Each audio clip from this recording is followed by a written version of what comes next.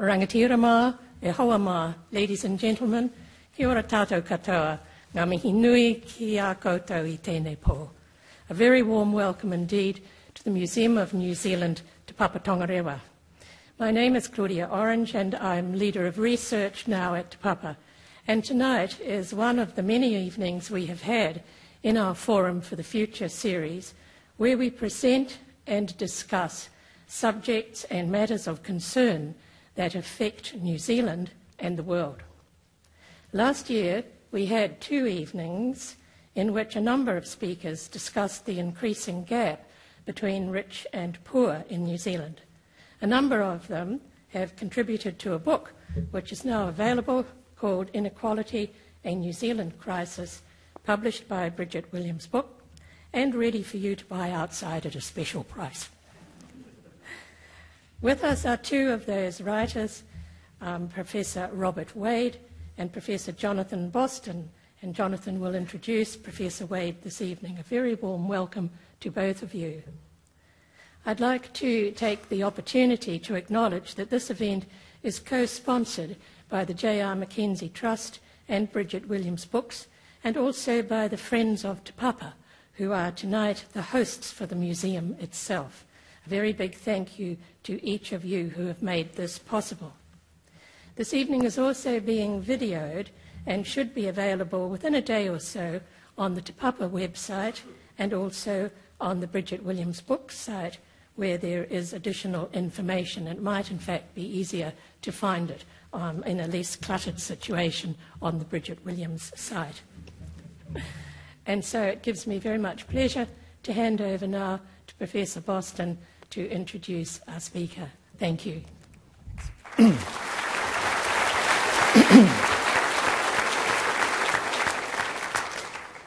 Tēnā koutou, tēnā koutou, tēnā koutou katoa. Thank you, Dame Claudia. It's a great pleasure, indeed honour, to be here tonight and to participate in this important event. And it's wonderful to have a full house. Today is significant for a number of reasons, not least because this morning the Ministry of Social Development published its latest report on household incomes in New Zealand, Trends in Indicators of Inequality and Hardship, 1982 to 2012, produced by Brian Perry. In releasing this report, the Minister of Social Development made a number of important remarks, including acknowledging that, and I quote, child poverty remains a serious issue. We're not here to talk about poverty tonight. We're here to talk about inequality. The issues are different, although related. But it is significant, in my view, that the government is taking issues of both poverty and inequality more seriously. In that regard, it was significant, in my view, that last week the Minister of Finance, Bill English, gave a speech to the Trans-Tasman Business Circle. And in that speech, for the first time, at least as far as I'm aware, he explicitly endorsed the goal of reducing income and wealth inequalities and enhancing equality of opportunity. Hitherto, as far as I'm aware, Mr. English has generally dismissed the proposition that inequality matters. But in this speech, there is a definite change, certainly of rhetoric, in the government's approach. No longer is inequality seen as irrelevant. On the contrary, reducing inequality is endorsed as a legitimate government policy objective.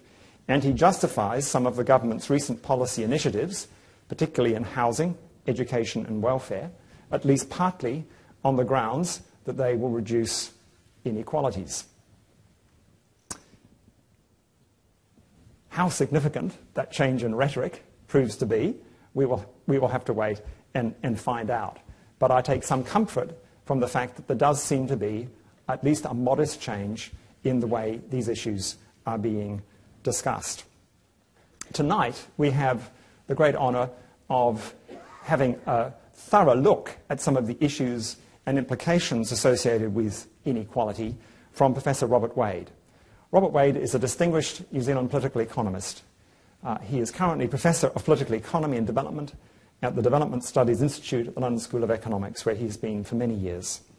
He has worked on a wide range of policy issues over the course of his academic career and for a number of different institutions, including the World Bank.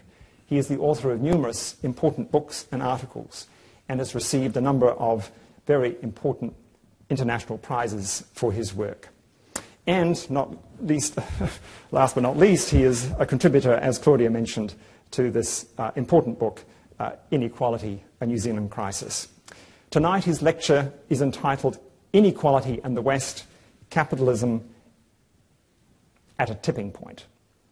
May we welcome Robert Wade tonight. Thank you.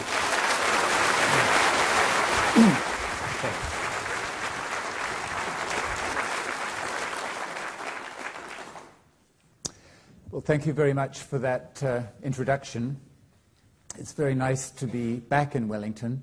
As the son of a New Zealand diplomat, I spent much of my schooling overseas, but I did go to Haitaitai Primary School and to Wellington College and to Victoria University. So it's for me a return to a city which I think of all the cities that I know, and that's many, most, not all, but most of the changes that have happened since the 1960s have been improvements rather than deteriorations. I love walking around the centre of Wellington these days and just feeling jubilant that the whole thing has been developed not with the sort of green eyeshade accountants mentality, but with a real sense of making an urban space that people appreciate and want to come to. So these are the people that I wish to thank, especially Bridget Williams, who's sitting right down here. But I'm going to go straight on to the question of trends in income inequality. It's really important to note that income inequality can be measured in several ways, and the several ways actually measure somewhat different things. And so the different methods of measuring income inequality do give different results. And the debate can go round and round in circles, and in particular can become quite polemical, because some people are using one set of measures and other people are using another, so that the trends do depend on which measures we choose. Well, I'm going to particularly concentrate tonight on the measure of not inequality over the whole of the distribution, which is, for example, often measured by the Gini coefficient. The Gini coefficient is profoundly misleading in several kinds of ways, not least because the Gini coefficient systematically underestimates the magnitude and the changes in inequality. We can come back to that at the end if you wish. I can explain it with a simple example of why the Gini coefficient, which is the most commonly used measure, is actually profoundly conservative. You might even call it a right-wing measure of inequality. I'm going to concentrate on the question of income concentration at the top, and begin with this remarkable chart from the great book that we're celebrating tonight. This is New Zealand. It runs from about 1984 through to more or less today. This is the average income of households in the middle of the distribution, the income distribution in New Zealand from 1984 through to today. You can see that it's been pretty well flat. This is the income of the top 1%, and roughly speaking, this gap between the middle and the top 1% at the two ends, roughly speaking, has doubled. Now, if there's any statistician, I'm sure there are in the audience, you will immediately quibble. This is pre-tax and this is post-tax. But nevertheless, you can get the general picture, even allowing for that. What has happened to income distribution in New Zealand since 1984 and the famous Rogernomics experiment is that income distribution using this measure has sort of opened up like the jaws of a snake. That's the image that you can derive from that rather dramatic diagram, the jaws of a snake. Here's another measure. This is the share, the percentage share of the top 1% in New Zealand national income from 1921 through more or less till today. I want to draw your attention to this low point, which was round about 5% reached in the 1980s, and then it went shooting up through the 1980s, 90s, it's kind of leveled off more or less, ignoring this, which was a glitch. It's gone back up to around about 9%. So you can say that it's gone up roughly from, say, 5 to 6% through to about 9%. And that means, of course, that if the percentage increase in the share of the top 1% is, let's say, 4% over that period, that means that everybody else's share has gone down by 4%. And in fact, much of that shrinkage has been concentrated on people at the bottom, and hence the problem of poverty, exclusion, and so on. I've summarized the gist of these two slides. I want to move now to the United States, because relative to the United States, New Zealand remains a relatively equal country relative to the United States, but the United States is by far the most unequal of the developed countries. And by the way, I'm speaking tonight of the developed countries. I'm not including Russia, Brazil, China, and so on, the developed countries. So this is one of the most important charts you need to know to understand the history of the 20th century in the world. I want to draw your attention to three things. This is the steep increase in the share of the top 1% through the 1920s. That increase of income concentration at the top in the United States through the 1920s was directly related to the Great Crash and the following depression, in which the share of the top percent fell and fell and fell through the Second World War, Lyndon Johnson's Good Society, and so on. The top 1% was getting squeezed and squeezed relative to this to reach a low of around about 9% by the late 1970s. And by this time, the right wing in the United States was getting furious at this unfair compression of their income share, and they helped to provide the fuel for the Reagan Revolution, which, by means of a whole variety of measures, some of which I'll come back to later, raised the share of the top 1% in a quite spectacular fashion. This is roughly like the trajectory of a July the 4th skyrocket, heading to the skies to reach, by 2006, roughly the same level as in 1929. And of course, it went up some more. And we are living through the second Great Depression as a result of this, at least partial result, of this degree of income concentration at the top, just as happened in the 1930s. So this is a slightly different measure. It's the share of the top 1% in U.S. income growth, not the total, but the increase in national income over, in this case, the 1990s, the Clinton period. The top 1% got 45% of the increase. During the 2000s, Bush, 73%. So by that standard, Clinton was positively socialistic.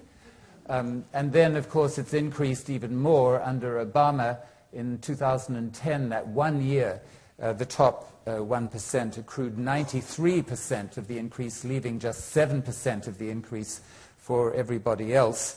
I don't have the figures for New Zealand, but I do suggest that this would be a very relevant measure to look at for those of you interested in the question. However, it's the Anglo countries where this increase has been particularly pronounced. That is, the United States, Britain, Canada, Australia, New Zealand. Northwest European countries and some Central European countries have experienced the increase to a lesser degree. This shows the three Scandinavian countries, and the point I'll draw your attention to is that this is 1980. It reached, the share of the top 1% fell down to around about 5%, a bit lower than in the United States at this time. And then it sort of more or less flattened out with this exception of Norway. I don't quite know what happened in Norway. This spike looks like the spike that happened in New Zealand. But in any case, Norway's come back down to this range of 5 or 6% also much lower than in the United States, and lower also than in New Zealand. This surge in global income concentration is global, and here's one indicator. It's the number of high net worth individuals, that is to say people with more than $1 million spare cash, not including houses. And the number increased by more than 9% in just 1 year, 2012, and their wealth increased by 10% over the previous year. So this is an enormous increase in income and wealth concentration at the top. And of course, within this group, the super rich, that is people with more than a spare $30 million to throw around, increased even more. So, on the one hand, we have this surge in income inequality in many, but not all, capitalist economies. On the other hand, it's hardly been a political issue, and that is very remarkable, and including in New Zealand. And the question is why? Well, conservatives, social democrats, and very importantly, mainstream economists tend to focus on poverty, on exclusion, on failing families, on gender inequality, and so on, number one. And number two, they focus on equality or inequality of opportunities. And they make a big distinction between, oh yes, we're concerned to make opportunities less unequal, but we'll leave the question of income to the side. And most of these groups accept the mainstream economics argument that income inequality is necessary for a dynamic capitalism, and necessary to generate the resources with which the poor can later be helped. This, of course, is the classic Rogernomics kind of argument. And so let me anchor this by quoting Tony Blair. He was being interviewed on Newsnight with Jeremy Paxman. Jeremy Paxman asked him whether he thought that the share of income accruing to the very top in the UK was fair or not, and Tony Blair twisted and turned and huffed and puffed and tried to avoid the question, but eventually he blurted out this very inarticulate answer, which was basically the trickle-down. We need people at the top being rich so that the economy will generate the resources which will then be used to help people at the bottom. So this is Tony Blair in 2001. This is Obama in 2010. He was being interviewed on the question of whether he thought it was fair that the head of JP Morgan had just received a $17 million bonus. That's the bonus, not the total remuneration. And the head of Goldman Sachs had just received a $9 million bonus. And Obama's answer was, I, like most of the American people, don't begrudge people's success or wealth. That's just part of the free market system. So those are two politicians being rather unconcerned about inequality at the top. Here's a mainstream economist, Willem Buiter, my former colleague at the London School of Economics, who said in the Financial Times in 2007, poverty bothers me, inequality does not, I just don't care. And I had dinner with him some time after he published this statement, and I said, Willem, did you really mean that? And he said, yes, why should I care what David Beckham gets? And that was the end of the matter. And so he would agree that inequality is inevitable and necessary for incentives. And going in the same spirit of just ignoring the issue, the World Bank has said almost nothing about inequality over the past 30 years or so, as distinct from poverty. It's written a lot about poverty, but very little about inequality, because it regards inequality as a political matter, and it says that the World Bank is an apolitical organization, but it regards poverty as somehow not a political matter, so the bank can talk about poverty but not talk about inequality. It's particularly, by the way, the Chinese and the Russian executive directors who most insist on this point. The bank must not talk about inequality because inequality is political, and we are not a political organization. Well, some leaders of centre-left parties are actually concerned about inequality, but they have made a tactical choice not to talk about inequality, and rather, or to the extent they do, to kind of slide inequality into the domain of poverty and exclusion. And especially, they don't want to talk about income concentration at the top. And the question is why? One reason is because they depend, the centre-left parties depend, just like conservatives, on big donors, and big donors don't want any political parties to whom they give money to talk about income concentration at the top, not surprisingly. And secondly, because the centre-left parties think that the middle-class electorate gets pretty jumpy when they hear words about inequality and redistribution, because redistribution might mean bringing up people down below them, and that is something that worries them quite a lot. So there's a tactical choice. Let me summarize the points so far. Inequality of income has remained pretty invisible in public policy, even as it has surged. The focus has been on poverty, exclusion, inequality of opportunities, and to the extent that inequality of incomes is treated as a problem, it is reduced to, well, is David Beckham's salary a problem? Yes. Is he paid a salary? Yes. Is that a problem? Or does Jamie Dimon deserve his $17 million bonus? And of course, once you frame it in those terms, that simply bypasses the whole issue of the societal or the economy-wide costs of inequality, and that's what I want to come to now. I want to talk about three kinds of costs: economic, social and health, and political. Especially I'm going to talk about political.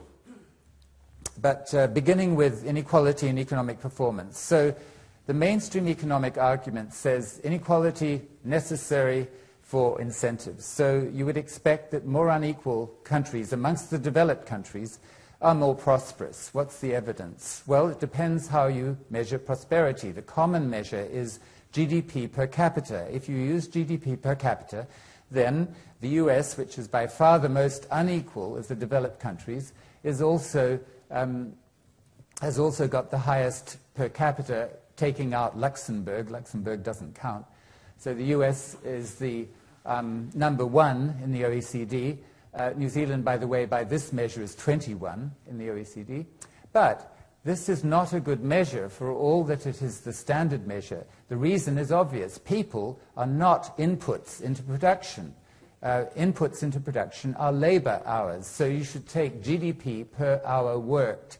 And when you take this figure, it turns out that Northwestern Europeans work less hours than Americans, and so the United States sinks to number 8 in the OECD after France, Norway, Netherlands, and about equal to Germany. New Zealand, by this measure, does even worse, a little worse, than by the first measure. So this kind of evidence runs against the mainstream argument that you need high levels, like US levels of inequality, in order to generate dynamism, in order to generate prosperity for all. Here's an interesting and unconventional measure of long-run economic performance, and it has to do with heights. Average height can be used as a non-income measure of long-run economic performance because height depends on household income in youth. And so, again, the mainstream argument would suggest that the more unequal countries would have higher average heights. What is the evidence? This is the evidence. So this is an index, the Gini coefficient of inequality. These are the unequal countries. Here's the US, here's the UK, here's Australia, here's Canada. These are the unequal ones, these are the more equal ones. And guess what? It's the more equal countries that have the higher heights. These ones, Sweden, Norway, Belgium, Czech, Germany, and so on. Denmark up here.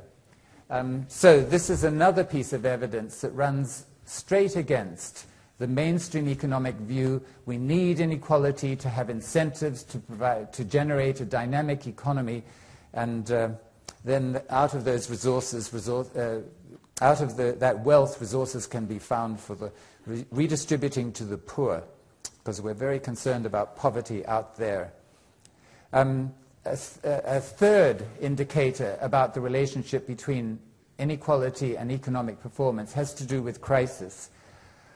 Kind of crisis that we're living through, the kind of crisis of the 1930s. There's a direct relationship. And the relationship is that as inequality, especially concentration at the top, increased, then incomes lower down remained stagnant or fell, but households lower down increased their consumption by borrowing. And the wealthy up at the top lent their savings down to the middle and lower income households, and the government helped to facilitate this credit, and so we got these great housing bubbles and stock market bubbles and so on. The key mechanism of what produced the situation that we're living through was caught by the Roman playwright Plautus in the 3rd century BC, who had one of his characters declare, I love this quote, "I am a rich man, comma, as long as I do not repay my creditors." And this was the spirit in which much of the Western world lived over the 2000s. All this went, income concentration at the top, and then people lower down borrowing, went with a sort of hyper-financialization. And I'll give two dramatic indicators of this process of hyper-financialization of the economy. One of them is the ratio of financial transactions, that's sales of stocks and bonds and other kinds of financial instruments, relative to world GDP. So this ratio was in 1997 15 times, and by 2012 it had risen to almost 70. This means that an enormous inverted pyramid of the financial economy has grown on top of a much smaller real economy base. In fact, even to the point where this basic distinction that we all use between the financial economy and the real economy, even that distinction is breaking or has broken down, because so many of the real economy corporations are actually heavily involved in the financial sector, getting a lot of their revenues from financial dealings. And the second indicator is that of the 50 biggest firms in the world by revenues, in about 2010, 49 of them were financial firms. So there's an intimate relationship between income concentration at the top and hyper-financialization of the world economy. I'm going to skip that one.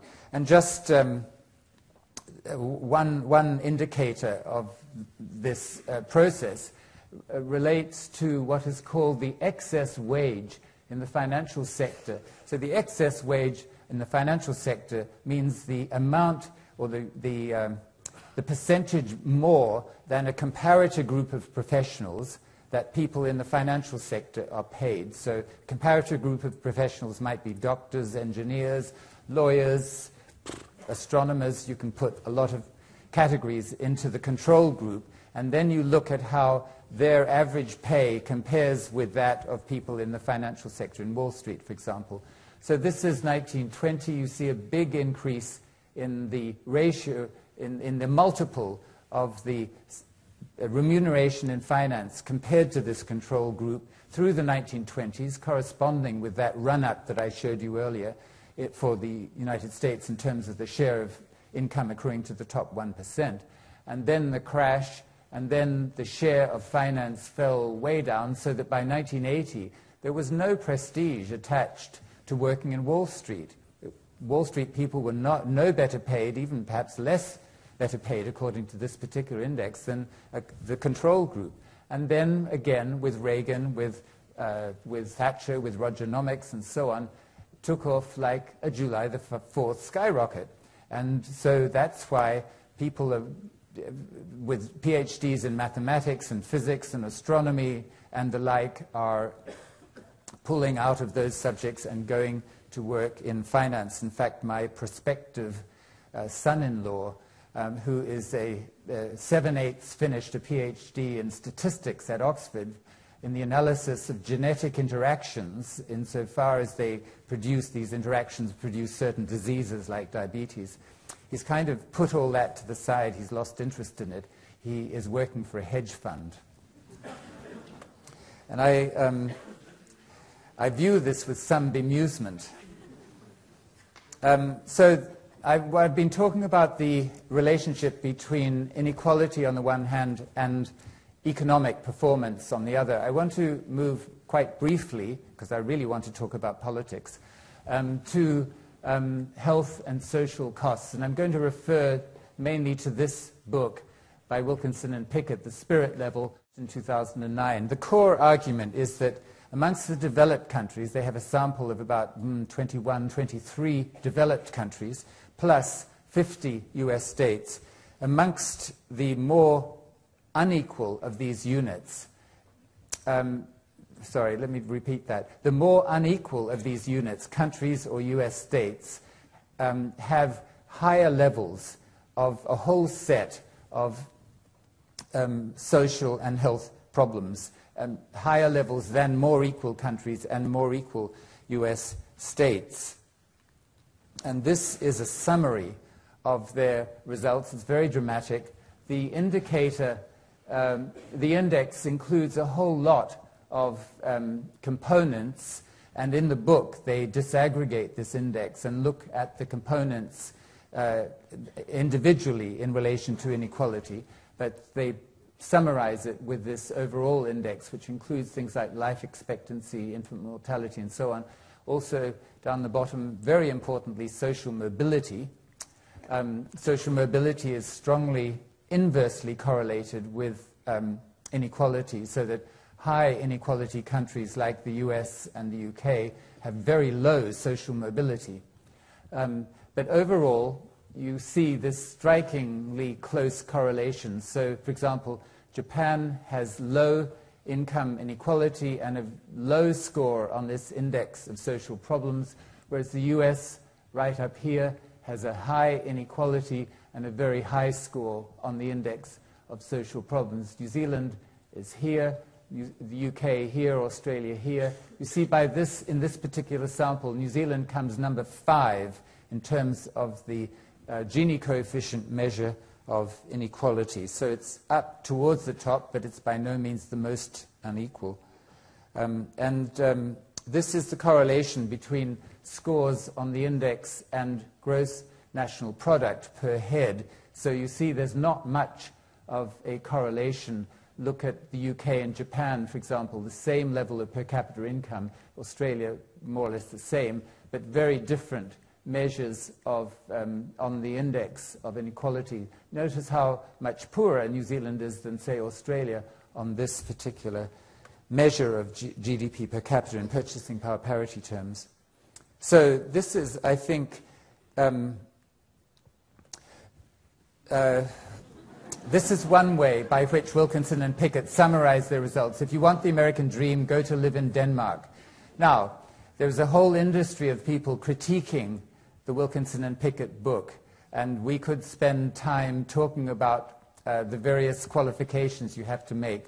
But I agree with Tim Hazeldine, Professor of Economics in Auckland, who reviewed the book, and he said that the cumulative effect of the evidence is really quite compelling. There is certainly something there. There's no question that high levels of inequality in a society do have quite strong economic and health costs. If you want to talk more about the qualifications, we can do so at the end. So I want to talk now about inequality and political costs, because this has received much less attention than the other two costs I've been talking about, but it's really important. And the basic point is this, that as income concentration at the top increases, then political and business elites tend to transform themselves from what I call establishment elites, that is, elites that see themselves as presiding over the health, let us say, the contentment of the whole society, into oligarchic or plutocratic elites. And so you find that in countries with an oligarchic elite, the economic policy is made, and this is the sort of summary statement, made by the top 1% for the top 1%. And the question is, how does this apply, if at all, to New Zealand? Well, on Sunday morning I had a Q&A interview, And I was referring to high inequality developed countries in general, not only to New Zealand. I think I mentioned New Zealand in that capacity, but Bill English, sitting outside in the ante-room, erupted like a volcano when I made that statement about in high inequality countries such as I think I said the US, the UK, New Zealand, economic policy is made by the top 1% for the top 1%. He erupted and said that's absolute nonsense. And when I was coming out of the studio and he was coming in, he came up to me and said in the most menacing way, it is not true that economic policy in New Zealand is made by the top 1% for the top 1%. Don't you say that again. Well, to be honest, I didn't know who he was. I thought he was the studio technician. and I was very surprised. However, I did recover myself, and when I realized he was actually going to sit down and be interviewed, I realized who it was. And I said, well, thank you, Minister, for your kind advice. But let's put the polemics aside. I was very surprised at his manner. There was a question of evidence, and the question is, in New Zealand, is there a sharp difference in preferences about economic policy between the top 1% and the rest of the population, as there is in the UK and the US? And secondly, if there is this difference in preferences as to what government policy should be, whose preferences get actually translated into government policy? In the case of the US, there is no doubt. It is very dramatic, and I refer to research by Martin Gilens, which shows that US national politicians respond mainly to the wealthiest voters. And that's interesting because political scientists say that politicians respond to the median voters because that's how they get elected. Gillen's and also other people's, Thomas Ferguson's work, shows that they respond mainly to the preferences of the wealthiest voters. And so two statements summarizing Gillen's conclusions. Influence over actual policy outcomes appears to be reserved almost exclusively for those at the top of the income distribution. Second statement, the middle class did not fare much better than the poor when their opinions departed from those of the well-off. So that's pretty clear evidence for the United States. And just to pin this down a bit more specifically, polling evidence in the US shows that a large majority of people whom the pollsters call wealthy, they agree. And when I say large majority, I mean sort of 80% of the wealthy agree. Number one, the top priority today is for the government to cut the budget deficit and not to raise employment. Number two, they say the deficit must be cut not by raising taxes, but by cutting public spending on welfare. And number three, they say the minimum wage must not be linked to the cost of living. Now, the pollsters also find that the public at large, the other 99%, so to speak, has the opposite preferences on all those 3 points. Well, guess whose preferences get translated into US government policy? So that all raises the question, why do elites in high inequality developed countries tend to behave like oligarchies? That is to say, making laws and policies in their own interest to boost their own income and wealth and political influence, income and wealth position and their political position.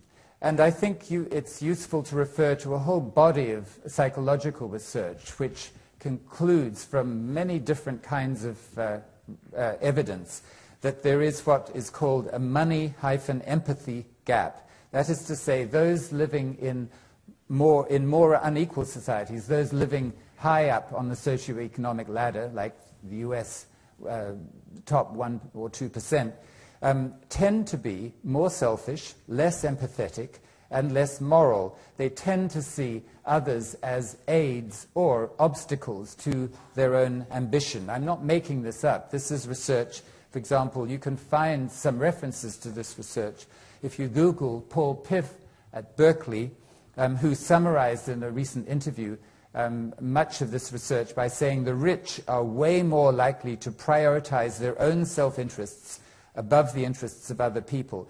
What's going on is that the rich in the more unequal societies, so I'm not talking Denmark, at least not anything like the same degree, the rich develop social stereotypes or prejudices about the poor, which blame the poor for their poverty and unemployment, and therefore the rich say, well, why should I, a successful person, use my resources to help the poor, given that they've chosen, so to speak, their fate?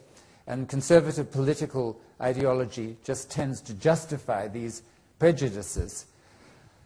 To understand the fallacies of this way of thinking, the money-empathy gap, the effects that people subject to this money-empathy gap have, I think it's useful to tell the story of what happens when 100 dogs are ushered into a room in which are hidden 95 bones. So, you know from the beginning that 5 dogs are going to come out without a bone. However, that's not the point that the conservatives focus upon. The compassionate conservatives, such as Bill English, say that clearly these 5 dogs that have come out without a bone need to be sent to bone hunting school.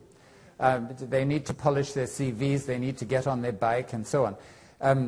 But the normal conservatives, actually that's what the normal conservatives say, get on your bike, they say that the 5 dogs came out without a bone because they're lazy.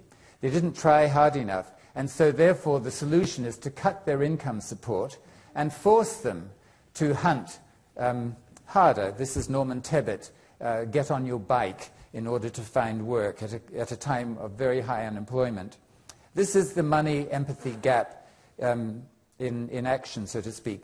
And just to show I'm not making this all up, here is a recent statement from the chair of the House Budget Committee in the United States, one of the most powerful politicians in the United States, he goes on and on about how US national character is being sapped by social programs. And he said recently that social programs turn the safety net into a hammock. I love that. A hammock that lulls able-bodied people to lives of dependency and complacency. So you can see the relationship between being high on the socioeconomic ladder and the development of social prejudices. This is a similar kind of sentiment expressed from Prime Minister Norman Key, reported in the National Business Review in 2011. The article said Prime Minister Key today stood by his comment that some people needed to use food banks because they had made poor choices.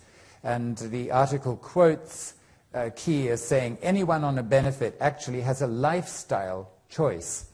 If one budgets properly, one can pay one's bills.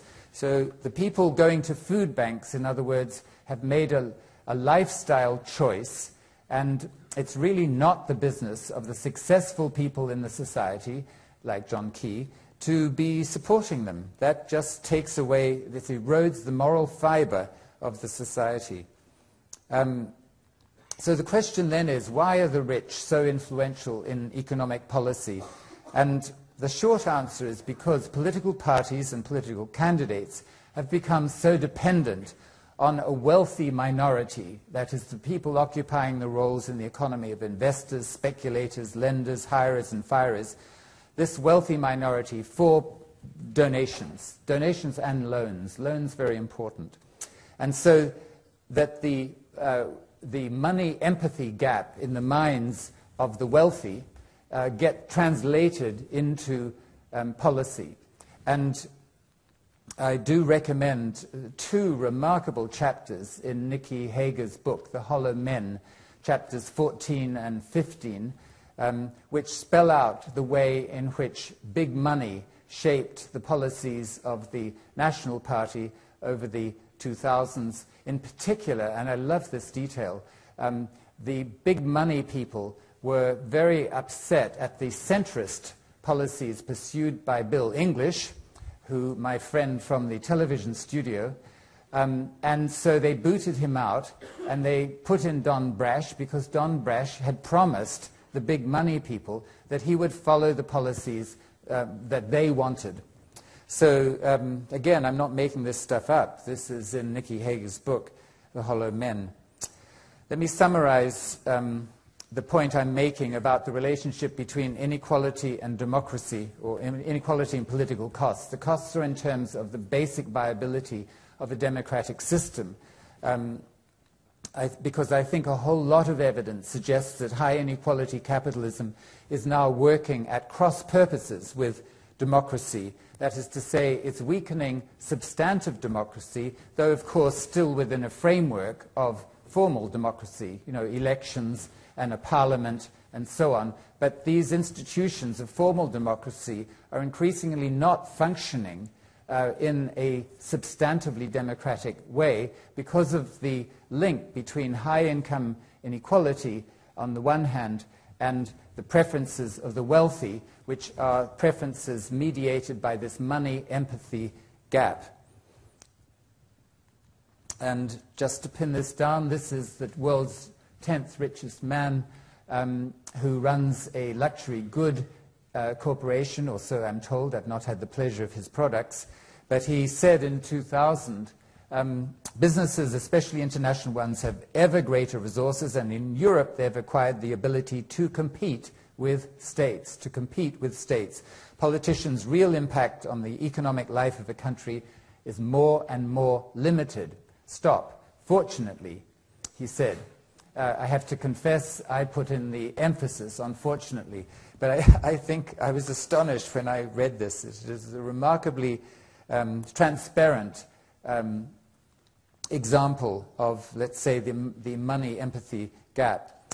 So just to summarize my overall points about the relationship between inequality and all these various costs I've been talking about, I swim, and I like this metaphor. You have a swimming pool with a urinating section and a non-urinating section. But the problem is that for all those people in the non-urinating section, they can't remain isolated from the consequences of the behavior of people in the urinating section. In other words, inequality has pervasive, societal-wide, economy-wide costs, such that even the wealthy can't escape unless they have private jets and helicopters and own islands in the Pacific where they go for their holidays. So now the final point of the talk. What might constitute, how might one think about a progressive agenda? Well, the starting point is this. This is the point to keep coming back to, that making capitalism work for everybody and not just for the plutocrats is one of our most pressing problems. And that's the point that has been systematically ignored. So, the next point, accept that some inequality is inevitable and some inequality is necessary. For example, you can take Scandinavian levels of inequality as a kind of a benchmark. Thirdly, challenge the idea that inequality of incomes at, for example, US, UK, and maybe you want to put in New Zealand, levels, is necessary for dynamic economic performance. It's clearly not, despite what much mainstream economic thinking says. Fourthly, insist that the question of poverty, exclusion, cannot be dealt with just sort of on its own, as though there are people over here who we must help. The problems of inequality at the bottom are intimately related with concentration at the top. And partly it's just blindingly obvious for arithmetic reasons. If income share at the top is going up, then the share of everybody lower down must be shrinking. And that will generate pressures, particularly intensively, down at the bottom, at least unless the state makes a real big effort to protect people down at the bottom. But that's a big if. I want to say a bit more now about this point, more attention to pre-distribution. And my point is this, that social democrats, people on the center-left, have accepted much too readily the conservative framing of the idea that you have markets over here generating an income distribution. And then you have the state over here, which is taxing market incomes and redistributing some of the taxes downwards, or in practice, quite a lot of it is redistributed upwards. But and then the center-left all concentrates on the public sector, that is, on the questions of what kind of taxes should be used, what kind of transfer mechanisms should be used, and so on and so on. And the third way, for example, was obsessed with this question of how to design taxes, how to design redistribution. But the assumption of this on the part of the center-left, they buy into the conservative assumption that the private sector over here that's generating the market incomes is sort of like a caged lion. It's just waiting to escape suffocating state regulations. The state just gets out of the private sector will generate the dynamism, and then the state can tax and redistribute. No, center-left people should be focusing much more, relatively speaking, on pre-distribution, that is, on the forces that are causing a concentration of market incomes before take-home incomes, market incomes, up to the top. The question then being how to make market incomes more equal, particularly for this reason, namely that most of the disparity in take-home income distribution is caused by the disparity in market income distribution. So if you're not dealing with market income distribution, you're dealing with the smaller part of the problem. And the key point is this, that many government laws, regulations, and policies have the effect of sluicing income up towards the top. The American economist Dean Baker says we have a conservative nanny state. Conservatives like to talk about the nanny state as in the welfare state, which is helping people lying in hammocks and getting welfare checks. That's the nanny state from the point of view of conservatives. Well, he talks of the conservative nanny state that is using a whole range of pre-distribution methods to channel income up towards the top. And just let me give an example. This is a really dramatic example, even though the television interviewer at Q&A, Susan Woods, I think, tried to cut me off from explaining this example, saying that New Zealand didn't have quantitative easing and therefore it was not relevant. Well, that's not the point. The point is that quantitative easing has been a technique of monetary stimulation used in the UK, used in the US, used in many other countries, even if not New Zealand. And it's presented as a sort of economy-wide and neutral way of stimulating the economy, the whole economy. So implicitly, everybody benefits.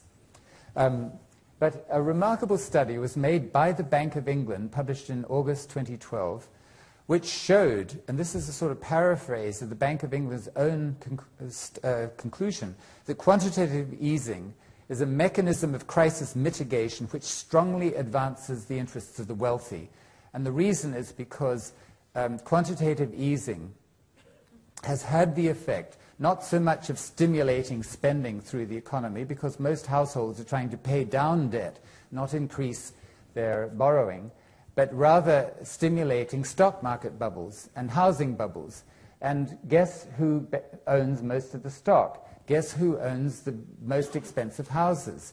The people who benefit from the run-up of stocks and house prices are the wealthy, people already up at the top. So that study, I think, by the Bank of England, August 2012, is quite a dramatic one. Okay, so there are many other kinds of policies that center-left people, progressives, should be looking at for their income distribution effects. One would be, for example, corporate governance law. If you have, and somebody told me that this is not true in New Zealand, I don't know, but if you have a corporate governance law which says, one, senior executives of corporations decide on the, or appoint the board of directors to the corporation. Two, the boards of directors decide the salaries of senior management. Guess what happens? with a scratch my back, I'll scratch your back kind of ethics. The salaries spiral up. So if you want to do something about pre-distribution income, look at corporate governance law and see what kind of income distribution effects it's having. Similarly, trade union law. Everybody knows, at least every American knows, that when Ronald Reagan came in, he cut taxes on the wealthy. But the effect of his cutting taxes on the wealthy in concentrating income up at the top was actually quite small compared to other things that he did. And one of the most important other things of a pre-distribution kind he did was to greatly limit the rights of trade unions to organize and to bargain collectively, tipping the balance of power in the whole society in favor of executives and investors, shareholders, big shareholders. And that, in turn, helped to concentrate income up at the top. Intellectual property law. Patents give way too much protection to patent holders relative to what is necessary to provide incentives for innovation. So this is a way by which the state gives a monopoly of rental income, so to speak, on the holders of patents. Exchange rate policy. If a government, the US government, for example, runs a high dollar policy on the exchange rate, that benefits the financial sector and it handicaps the manufacturing sector. And that has strong income distribution effects as well. My point is that there are many policies, laws, regulations which have income concentrating effects. And people on the center left should be looking across the board before looking at the public sector and taxes and redistribution and so on. They should be looking to lower the inequality of market incomes by changing some of these other policies. Just very quickly, my second to last point. In terms of dealing with income inequality over the whole range, there's this point that even people on the left, but especially conservatives, for decades have been talking down the state, talking about the inefficiencies of the state and framing the whole thing as a kind of trade-off. Either we have more market and less state, or we have more state and less market. And if those are the choices, we clearly want more market and less state. So people on the center-left should be pushing the idea of the potential for the state acting as a kind of entrepreneurial state to complement the entrepreneurial activities in the private sector. For example, not just basic research and development, but research and development which goes beyond the basic stage, giving a kind of directional thrust. An entrepreneurial state would surely not have simply allowed the hillside workshop in Dunedin to simply disappear. It would have really paid attention to the possibilities of diversifying out of railways into adjacent kind of activities. But in the conservative framing of the appropriate role of the state, well, if the resources in the hillside workshop can't be competitive internationally, let the thing collapse and let the resources disperse to places where they will be used more competitively. That's a complete nonsense. And I say this with some passion because I've done a lot of research on East Asian development, including East Asian industry policy. And the role of the state was much more active there than what you've seen in New Zealand. If you want to follow this up, I recommend the book by Mariana Mazzucato, The Entrepreneurial State, published just this year. Finally, we can talk about all these things, what should be done, till the cows come home, but basically nothing much is going to happen except in terms of poverty. Nothing much is going to happen in terms of overall inequality until we find ways to limit the role of big money in party financing.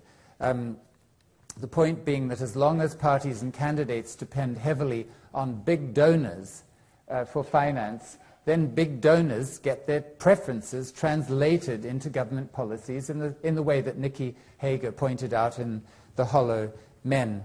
And it's not just a matter of big donors getting their policies translated, getting their preferences translated into policy. It's also they may want to have policies designed with loopholes included so they can evade them.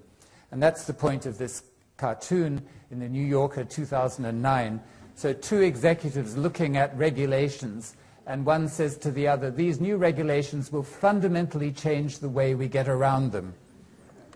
And that, of course, was prescient. This was published in 2009. That is what has been happening. For example, the Dodd-Frank Financial Reform Bill, the main US financial reform law. The Sunlight Foundation has done a recent study which finds that Wall Street lobbyists met 1,300 times with government officials to influence the Dodd-Frank law, whereas public interest groups met only 242 times. That is, met one-fifth the number of times of the Wall Street lobbyists. And so the result is predictable. The Dodd-Frank law, as it is being put into detail, is being eviscerated. And one of the dramatic examples of this evisceration, it was snuck out by the US Treasury on, I think, the day before Thanksgiving when nobody was paying attention. They announced that foreign exchange swaps and forwards are to be exempt from the Dodd-Frank regulations. And this is dynamite for anybody who knows the mechanism of the East Asian crisis in the late 90s.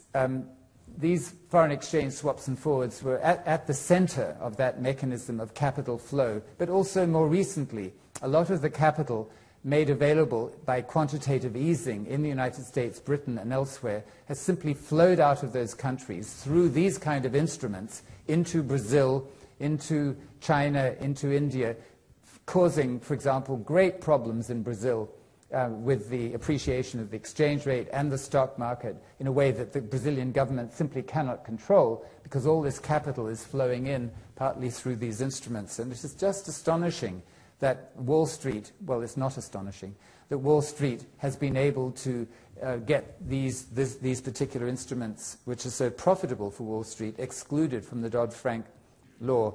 Well, the UK Committee on Standards in Public Life, an august body, published a report in November 2011 called Political Party Financing, Ending the Big Donor Culture. And it identified several routes. They're familiar enough, and I won't spell them out, you can read them. But the key point is that although this report, which was worked on for a long time with all kinds of experts involved, it was a very good, sound report, but it died instantly on the day of publication. Nothing more has happened. And one reason is because even the Labour Party won't run with these ideas because it depends on trade unions and other big money donors for its campaign finance, just like the Conservatives and Liberal Democrats. So this is the end, with a dire warning. If Western countries don't reduce income concentration, then we will continue to transit from what I call democratic market capitalism towards oligarchic impunity capitalism. Impunity meaning that a set of people have got themselves into a market position where they privatize the gains and they socialize the losses, or socialism for the poor and capitalism for the poor and socialism for the rich. That's number one. And these societies where concentration is going up and up, or certainly not going down, will continue to experience these high costs of economic costs, social and health costs, political costs of income concentration at the top. So I think that surging income concentration is almost as serious a threat to the future of democratic market capitalism as is climate change and aging populations. However, in order to end on a note of hope, I wish to again draw your attention to this book whose launch is the occasion for this lecture. Thank you.